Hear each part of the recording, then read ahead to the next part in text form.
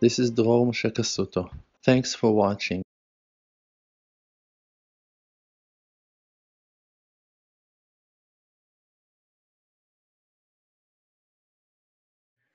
Thank you guys. For you beautiful ones that heard my class yesterday night, and for those ones who heard all the rest of my last classes, talking about the redemption and talking about how this world is a creation. This is a very deep, very deep concept and very important for all of us to understand. And I must tell you that your merit from heaven to hear about those things, like there is no one else that is talking about those things, with no doubt. Like this is, I don't know how to define it, but it's very close to prophecy because it's a real way that the Creator chose me to reveal a certain knowledge and information to me, for me to share it with you guys.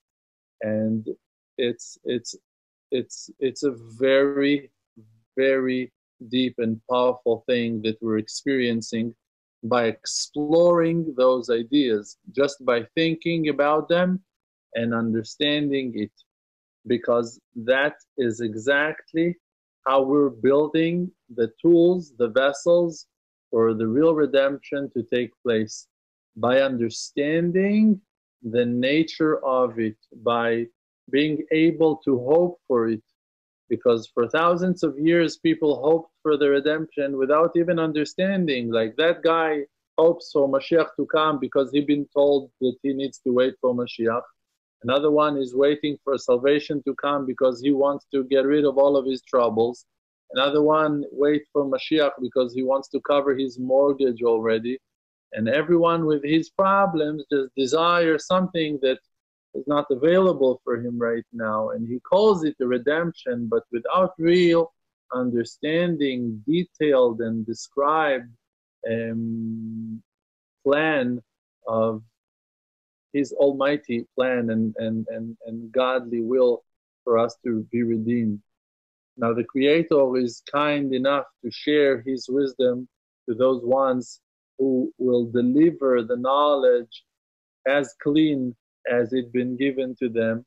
And I'm putting all my effort to deliver it to you and to open your eyes and mind for you to enjoy this wisdom and to understand the godly plan.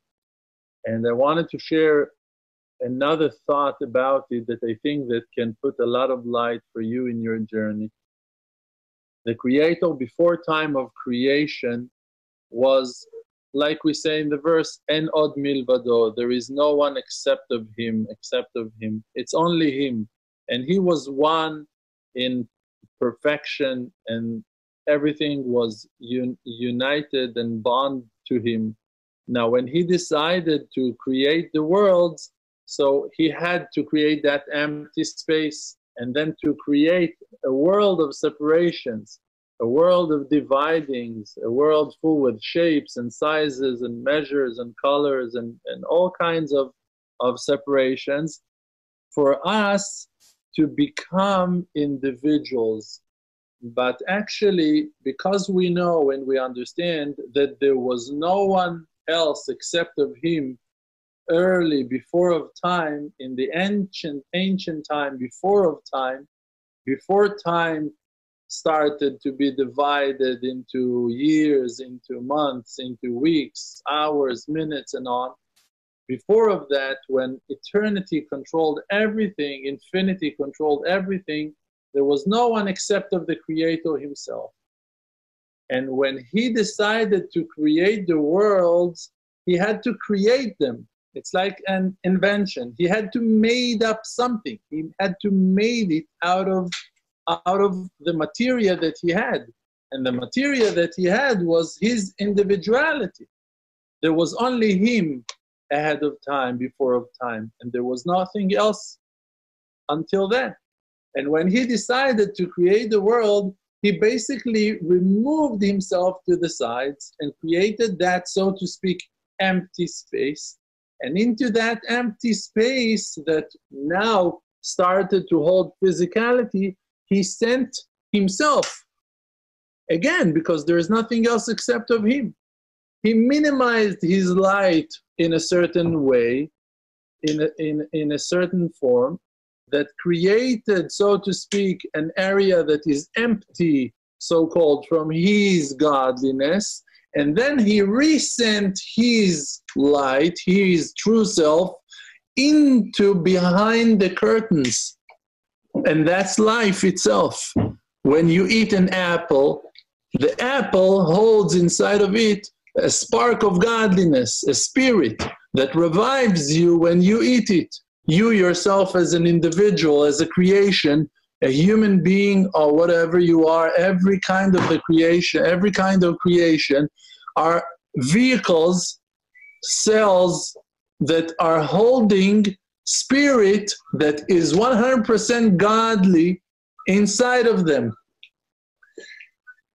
To understand it deeper, in a deeper way, the Creator sent himself into a world of forgetfulness.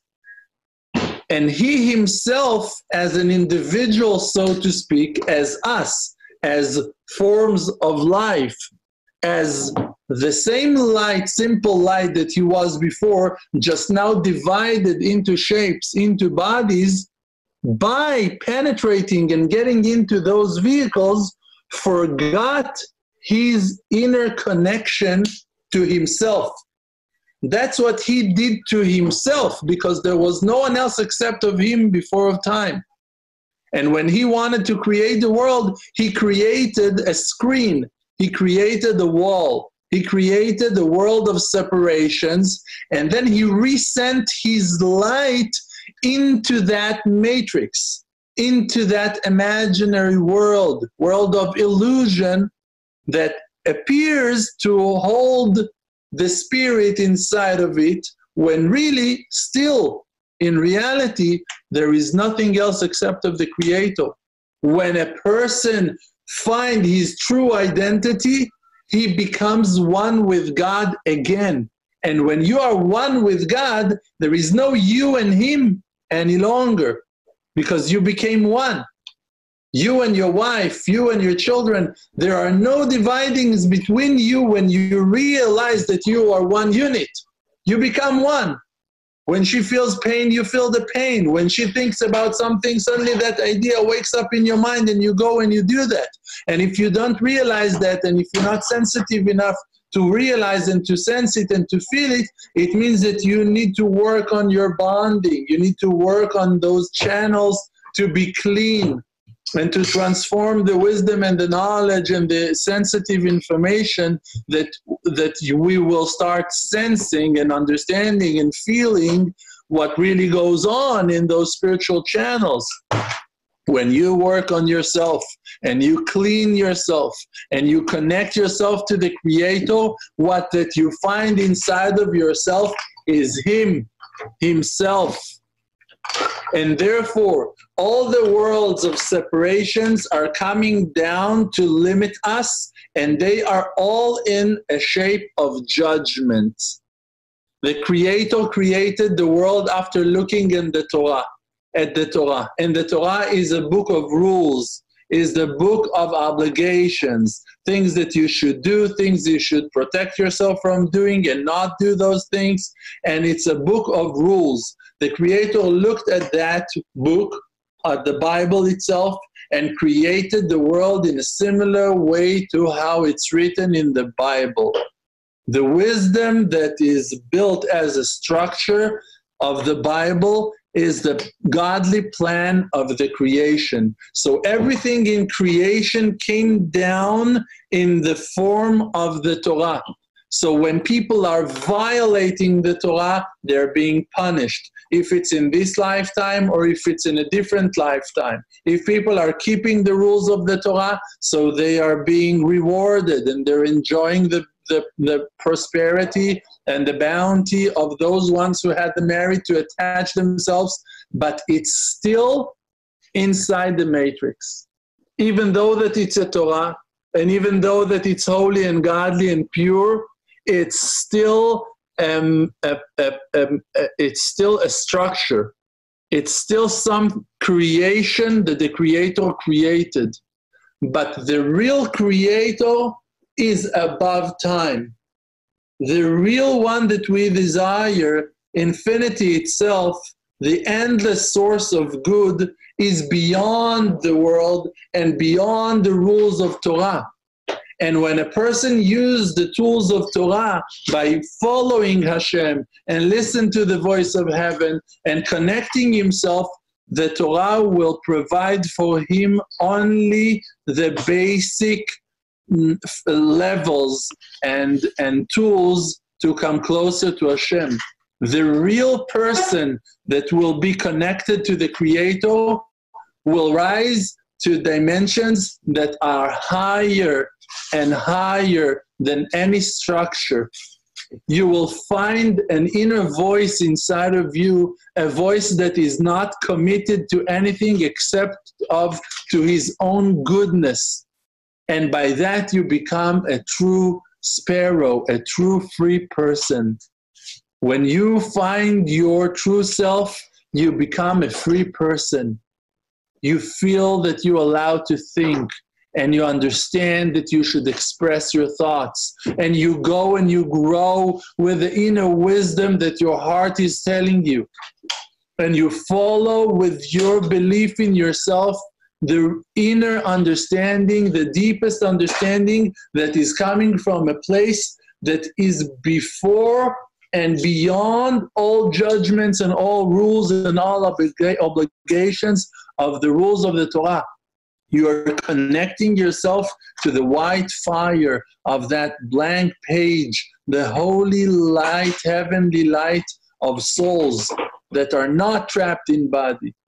The codes of keeping Torah mitzvot been given to human beings. It means to souls that are trapped in bodies, for the bodies to keep the Torah. But the souls are free from the obligation. Now, it doesn't mean that we as souls now should break the vows and break the commandments. God forbid. For sure that we must, as long as we are being carried by our bodies, to keep the rules of the Torah and to be observant as much as we can. But in moments of illumination, in moments of love, it's like that in a relationship.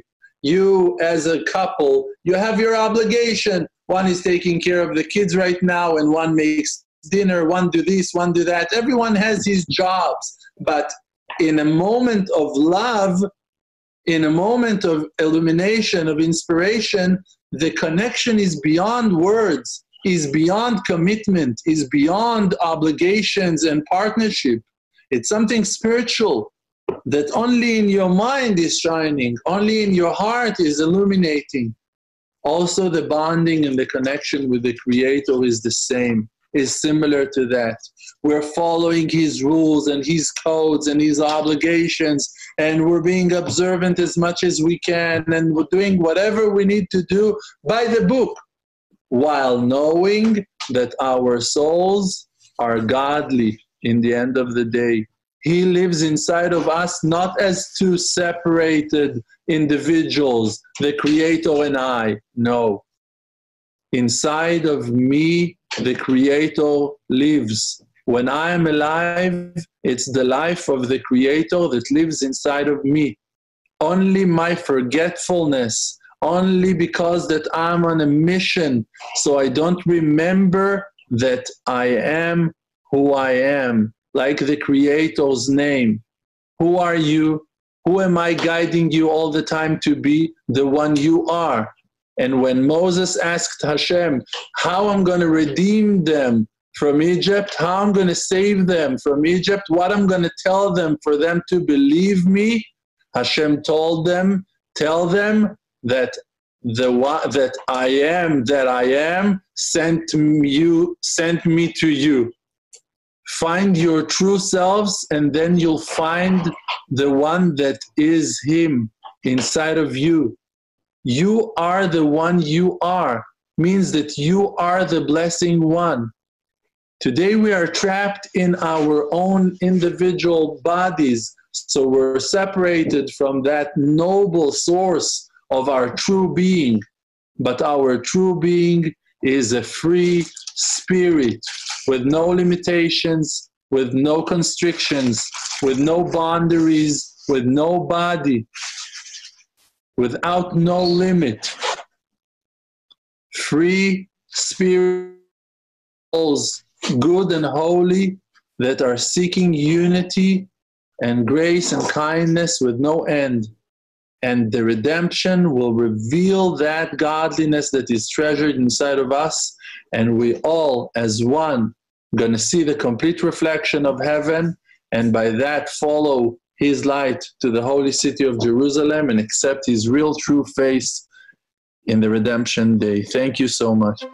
The world does not exist because Olam Milshon Ne'elem, the world is just blocking the light of truth. The world called Alma Deshika, world of light, is just a fake. We're just inside of an illusion. It's just a fake. We're just inside of an illusion.